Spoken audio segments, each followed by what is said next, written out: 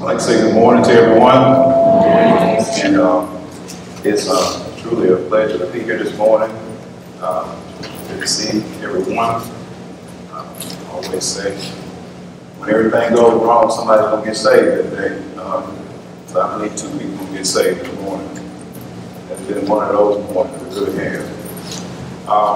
But I'm excited to be here. First of all, I want to thank all the other preachers that come and do such a tremendous job. I know we have a very unique thing going, and we couldn't do it this way unless every single person has come up with a quality preacher. Amen. And so on any given Sunday, we're going to get a good meal from somebody, and so that is a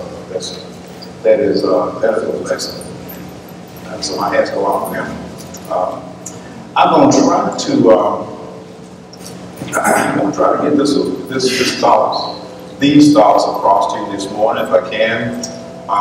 Something's been heavy on my mind, and I have more time to study now since I have help. So I'm going to try not to be long. That's my challenge this morning. So if you will, turn to Matthew chapter 5. Matthew chapter 5, verse number 8.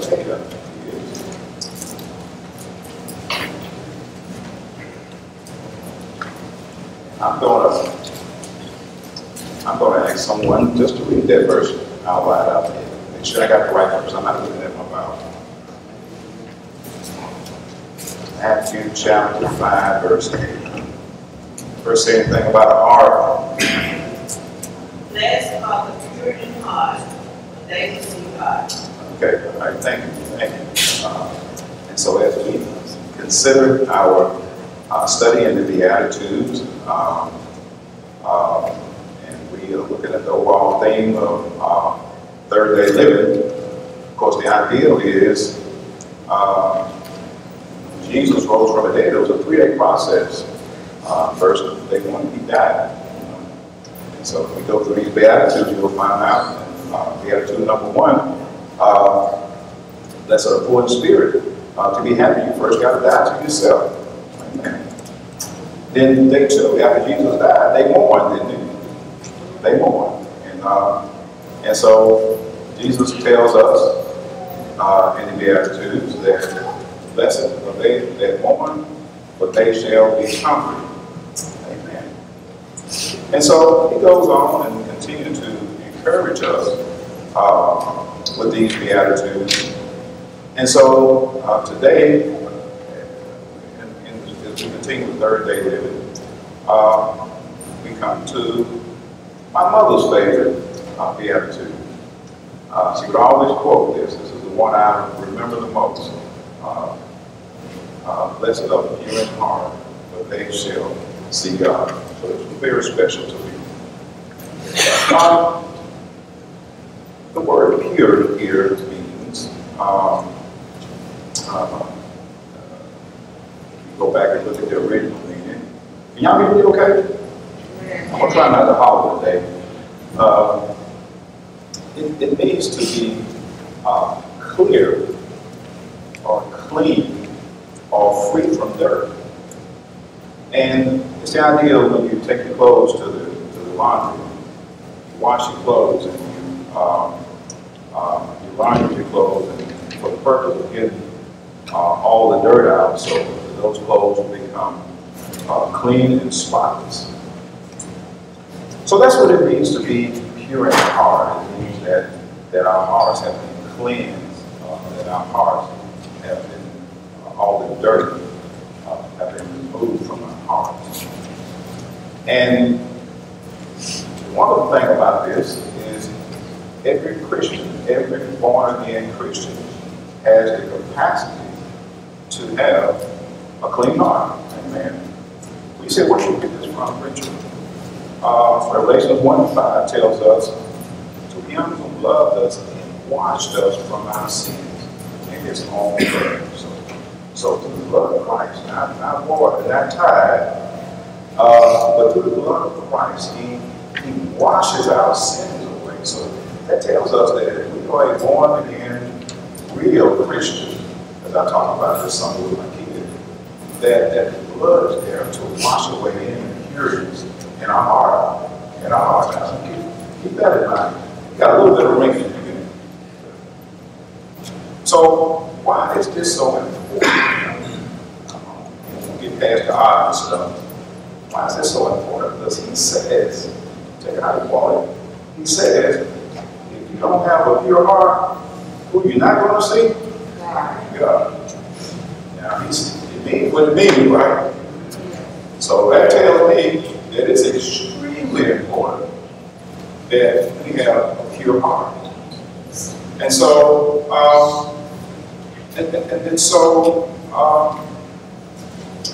but there are three things. There's several more things in there, but I just want to talk about a few because of time.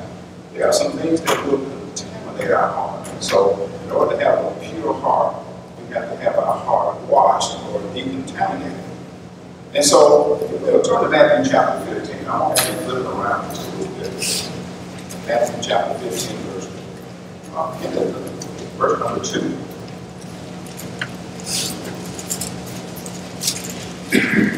Oh, that's a wonderful sound. It's age wisdom. So I really want everybody to get this if at all possible. So Matthew chapter 15 says, verse 2, scribes and Pharisees, now the church folks came at Jesus. And he says, why do the disciples transgress the traditions of the elders? For they do not wash their hands when they eat bread. And Jesus answered and said unto them, now, I'm going to give you my translation there. He said, you said what? Out of all the things you can ask me that you can try to hem me up on, you fixed to make a deal because my disciples didn't wash their hands before they ate bread. Translated, you gonna judge me and say that I'm not who I say I am because my disciples didn't put their hand sanitizer on when you wanted to put it on? All right. Jesus said, you gotta be kidding. So I like how Jesus will do things. So a lot of times when they ask him a question, remember this now when you're dealing with the situation. Instead of him giving them the direct answer, he gave them a question. He says, why do you also transgress the commandments of God? Because of your tradition. Now you're going to talk about my hand sanitizer, my disciples' hand sanitizer. You chew on this. And so Jesus went back and forth with them if you're going down, but you can skip on down to verse number 11. He says, hear and understand. Get your mind off the hand sanitizer, which means nothing. And listen to this. He says, it's not what goes into the mouth that defiles a man, but what comes out of the mouth. This defiles a man. He says, so if they get a few germs eating some bread, that means nothing. But what comes out of our mouths means everything. Because in verse 19 he tells us, for out of the heart, and that word heart again, proceed evil thoughts, murders, adulteries, fornications, thefts, false witnesses, blasphemy. These are the things which defile a man. But to eat unwashed hands before does not defile a man. He said, you got this thing all crossed up. You got it all crossed up. The most important thing is what comes out of us, what's in our heart. And so we don't really know what's in a person's heart because I can't see your heart and you can't see my heart. But I can see what comes out of you in your mouth. Amen? Amen. Yeah, I don't know what you're thinking. You can sit there. You know, it's somewhere in Proverbs, I just thought of this. It's somewhere in Proverbs said, it says, even a fool is considered wise until he opens his mouth. Amen. We'll look it up. This is in Proverbs somewhere. As long as you be quiet, folks don't know anything about you, right? But as soon as we open our mouths, we reveal our heart, right? And so he lists those things that can be in our heart. And so he lists those things that contaminates our heart. And so the first thing he started off with, he said evil thoughts. He started off with our mind. Our mind. So the first thing we're going to have to purify, if we're going to have a pure heart, we're going to have to purify our thinking. Because we know if we think wrong enough, what we're going to do wrong, we're going to act wrong, right? You can keep it in your head if you want to, but sooner or later, you keep all of that evil stuff wrapped around in your head, and sooner or later, it's going to come out. It says, Proverbs 23:7, you have to turn there, he says, as a man thinketh in his heart, that word is again, so is he. Amen. So you can fake it, doing stuff and acting in a certain way, but sooner or later the heart is going to reveal itself. Amen. And that's what Jesus said. It's not what goes into a person that defiles, it's what comes out of us. And what comes out of us is in our heart. So you gotta change your thinking. You gotta watch what you think. Now there's a great contemporary theologian of the 21st century. I don't know if you know this theologian. I like to read a lot of old books. So I don't know if you ever heard of this theologian. His name is Snoop Dogg.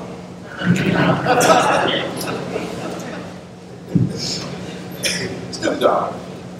And he got some theology. Let me see if you heard this. He says, I got my mind on my money. Oh, you heard that too.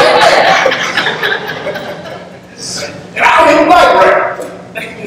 I got my mind on my money and my money on my mind. What's in his heart? Money. Why is it in his heart? It's on his mind.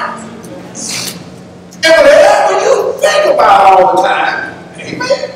Yeah. Whatever is on your mind all the time, that's what's in your heart. And sooner or later, good or bad, sooner or later, it's going to come out. Amen. But God has fixed our mind in such a way that if you really think about it, you can only think about one thing at a time. One thing at a time. So if you start changing your thinking, then you can change your actions. Amen? Amen. Amen. But there's a second thing he talks about in these verses. Everybody still with me? I'm trying not to get long. He says, he named the other things that we can do. He talked about murders and adultery and fornication, all those things we don't like to talk about, right? But those are actions of the will. Those are actions of the will. And so what is the will?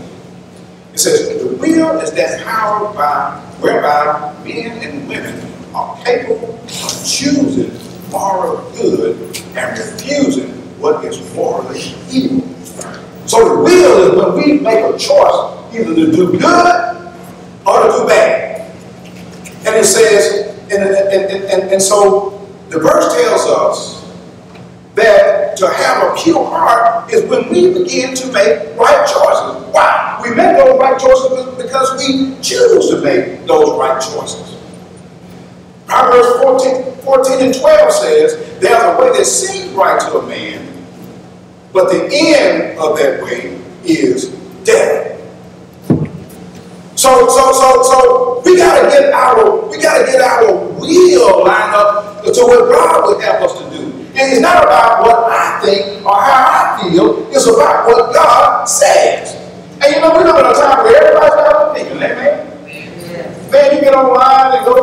Twitter and Snap and Facebook and you post something, and everybody has an opinion. Well, how do we know whose opinion is correct? We got to go back to the Word of God. And if the Word of God says it, then we got to stop right there and say, that's it. Everybody still with me? I guess I'm going to holler a little bit. Y'all zone it out. You know, a lot has been said in the last few days. There's a lot of stuff I want to talk about. A lot has been said in the last few days about Roe versus Wade. You've been hearing about it? Everybody got an opinion. Amen. You know, one thing I've learned, I've been studying the Bible all my life now, and I thank God for that. I've studied all my life now. And I'm blessed to be able to study God every day. You know. And one of the things I find out as I study God's Word is we make it way more complex than it is. You know, the Bible, in most cases, now, I'm not saying everything in the Bible is simplistic, but most things in the Bible is pretty simple. If you just go and read it, amen. If you go to the commandments, what it say? Thou shalt not kill, right? Now you can make that as complicated as you want to make it complicated. But now it boils down to killing is wrong. You can stop your opinion right there, amen. Amen. Amen. But now I'm going to tell you what I have a problem with. I've been talking about this with my friends, so I'm going to talk about it to the church family. I'll tell you what I really have a problem with. Now, all these folks been going around marching about abortion, right? You know, it's wrong. We got to close the clinics. We got to do all this kind of stuff. And amen. They got it done. But my question is, what are you going to do now when folks start having the babies? Amen. You don't get out there and march so the babies can have some health care. You don't get out there and march so the baby can have some milk. You don't get out there and march so the baby can have some food. You don't get out there and march so the families have what they need. Or you're going to work just as hard to take care of folks. Amen. Than you did when you was talking about don't kill the baby. Because now, I'm just telling you what's in my heart right now. See, to me that was an easy fight. Because you don't have to get your hands dirty. You let somebody else go out there and do the talking, and then you just send them a check. Amen. But now when you got to get out there and help somebody, take care of somebody, amen, that's a whole different thing. And so now you're going to really get to see what's in a person's heart. Right. So I'm waiting. Yeah, it's wrong. But if you let them die when they get here, amen, right? That's just as wrong too, amen. It's cold, I got to get back, I'm sorry. Amen.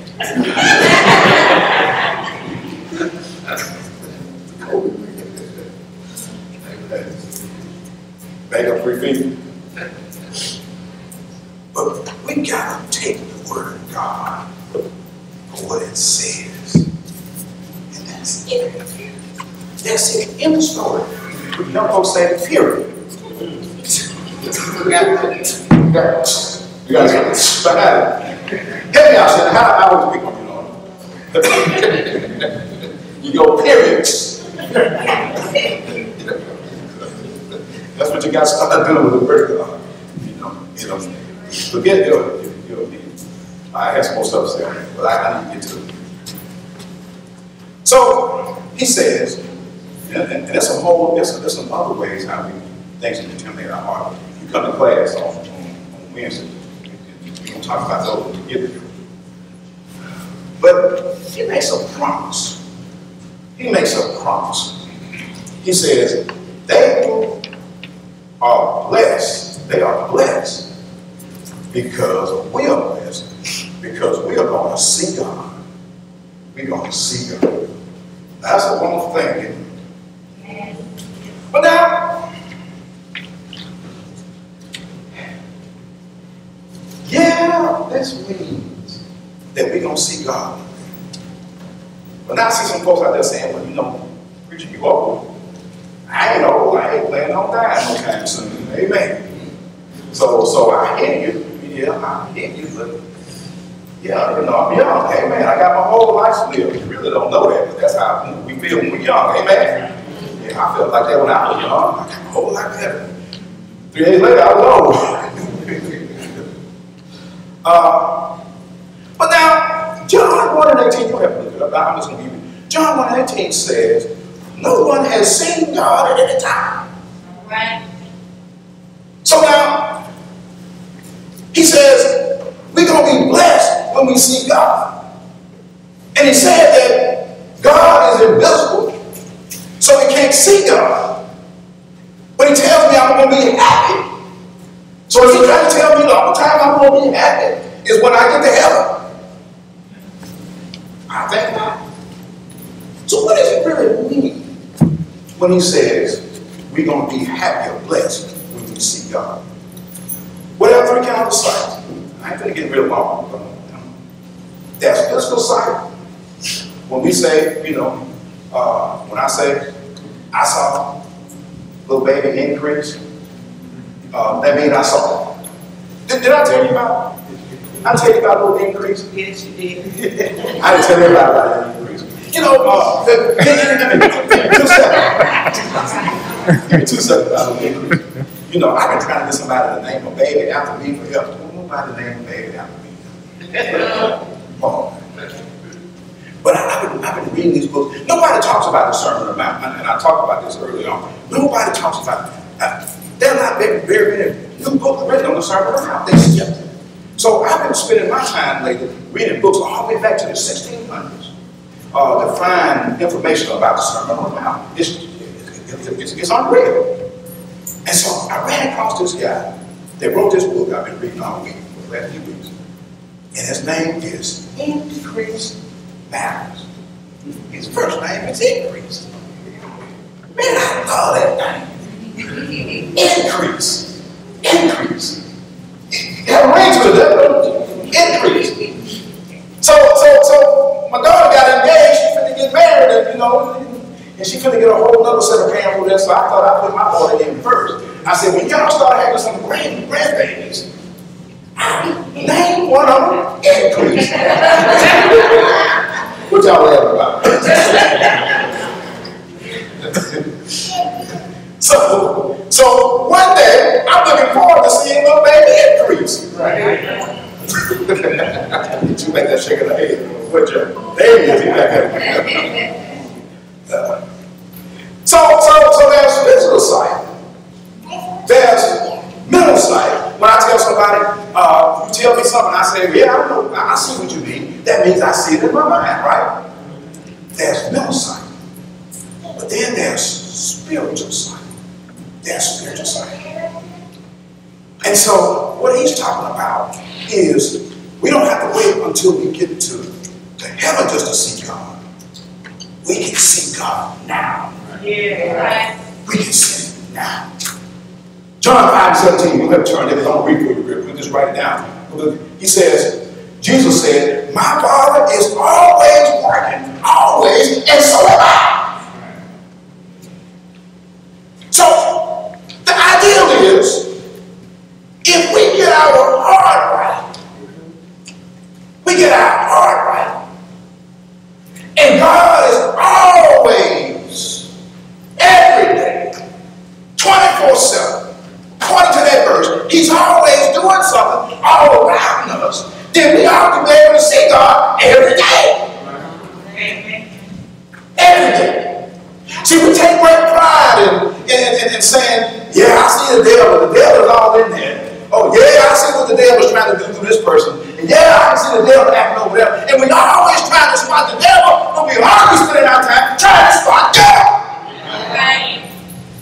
Why? The scripture didn't say that the devil was always at work around us. He said God is always at work around us. Yeah. So when you go to work on Monday, instead of worrying about who talking about me, yeah, I know they're talking about me. And go to work, yeah, I know y'all trying to get me. Yeah, and go to work, yeah, I know they mad at me, I'm mad at them. Instead of trying to see all that, the scripture says, you ought to be trying to see God. Yes. Look for that. Well, why would I do that? Because He is there. Oh, yes. He's there. Folks, at your job, at your school, wherever you are, every day, need to hear about God.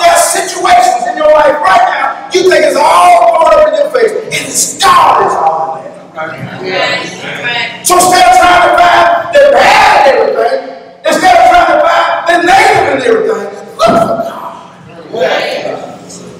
Yes. Look for God. He is there. All right. He's there.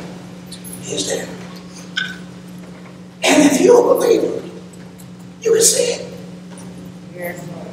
God gave us something called, I come up with my own names, like increase. That's a verse we all know. Somebody tell me Hebrews. I'm letting y'all talk a little bit. I'm so used to teaching now instead of preaching.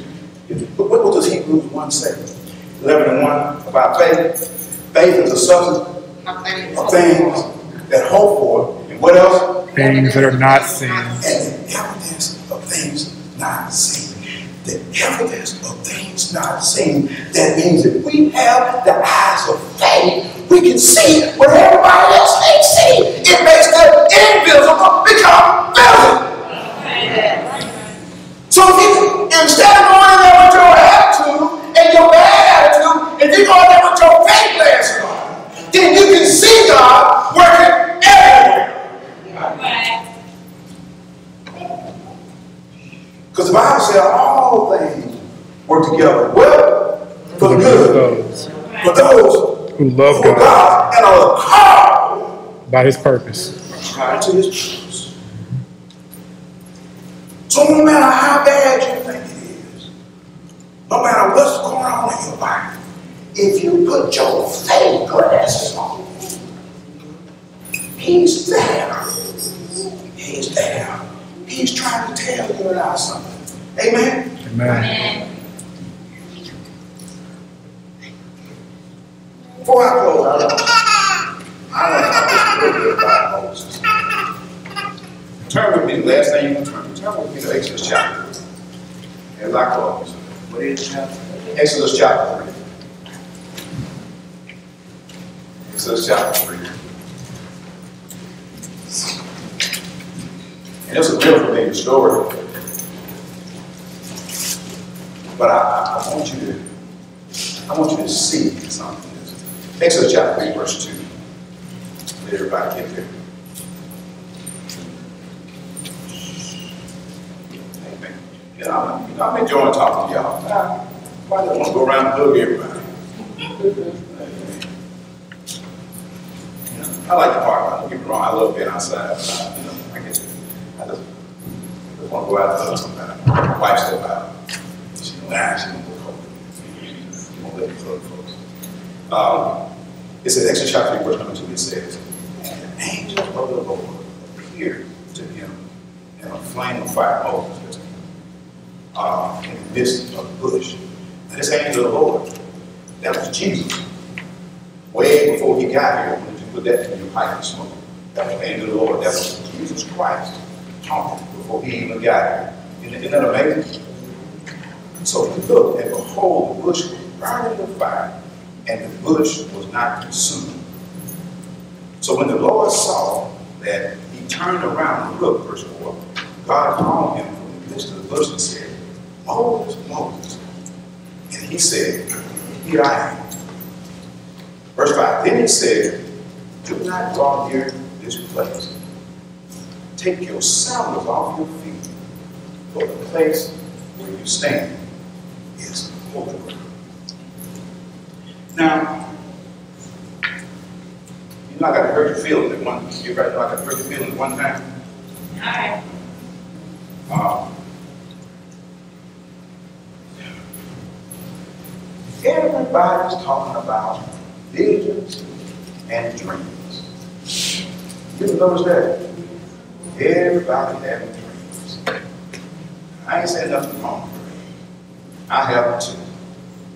I'm just going to tell you this because you got a dream on me is from God. Amen. Amen. If I eat a big bowl of these days before I go to sleep at night, I have a dream. So all dreams you have, not about everybody sees visions. I saw a vision. And, I get all kind of calls about that. I don't mind talking to them about it. But Moses saw this phenomenon that nobody else was. I promise you, I'm almost through. And he says, he saw a bush, you know the story, that was burning, but it wasn't burning up, it wasn't being consumed. And then God not only came to him, but he spoke to him out the bush, right? Scared Moses to death. Scared him to death. And so he was having an encounter with God. He was having an encounter with God. Now, but let me tell you a little bit about this encounter. See, the important thing in this encounter was not the fact that he saw bush. That was good. The important thing wasn't that God spoke to him. That was important. But the most important thing was God was about to shake Moses' life upside down. His world, his whole world was about to change because he saw God.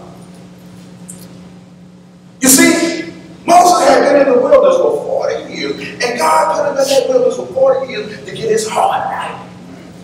Yeah, he had to get his heart right before he met God. But this time it's going to be real important. You know, Moses had a little murder in his heart. You remember he killed somebody? Yeah, so God had to get that out. It took 40 years to get it out. He had a little pride because he used to be depressed, right? God put him out on the backside of the desert. He had to get that out, right?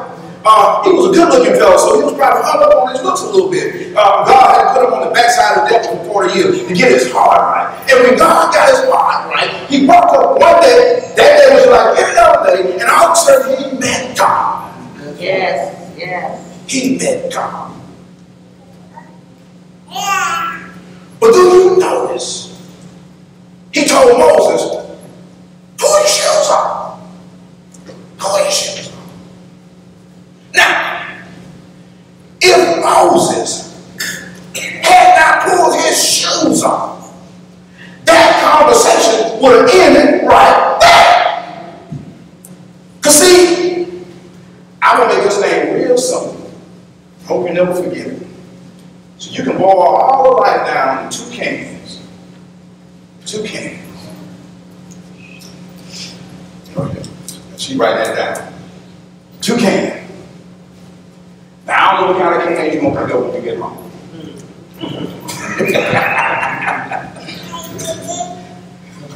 But I'm going to boil all the life down. Oh, I got your attention when I said that. Okay. You can boil all the life down in 2 cans.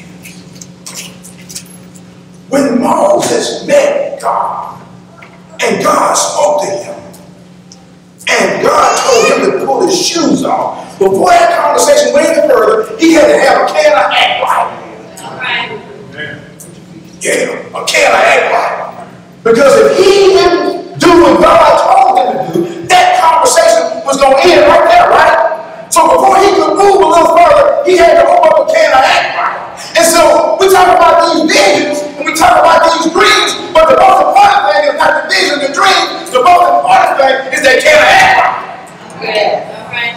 Well, amen. Because when he started to act right, his whole life changed. Yeah.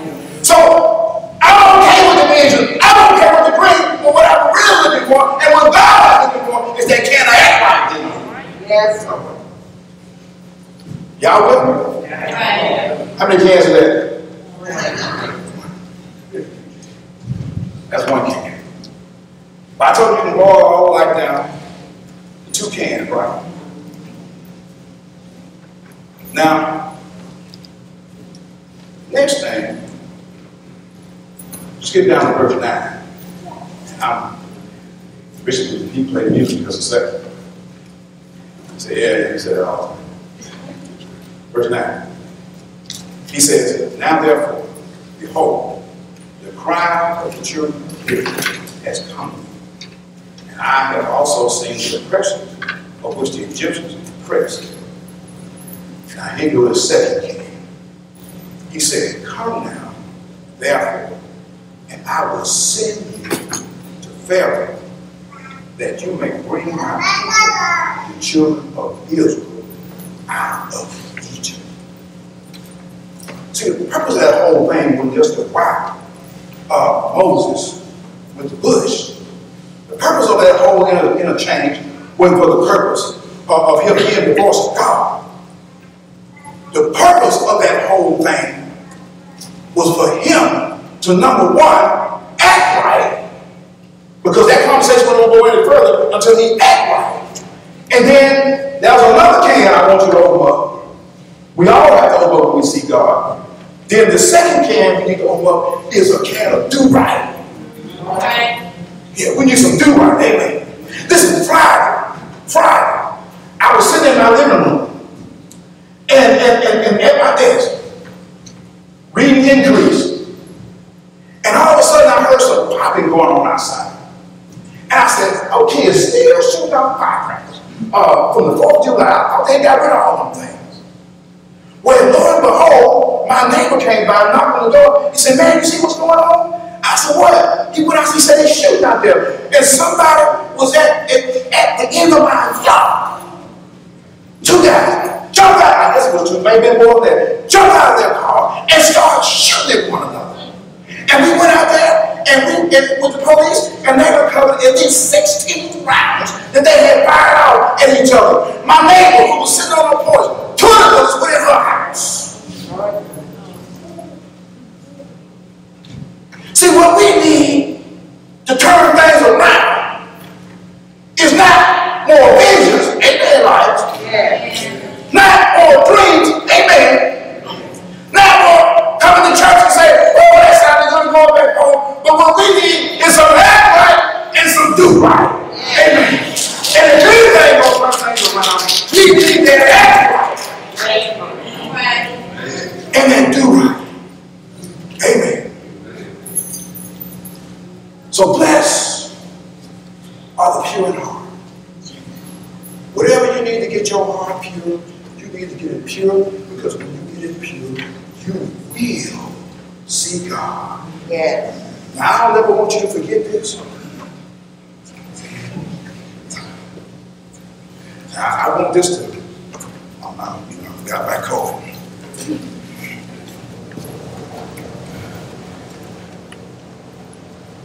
So when you get ready to leave today, I want you to stop by the door and get you a can of do right. Amen.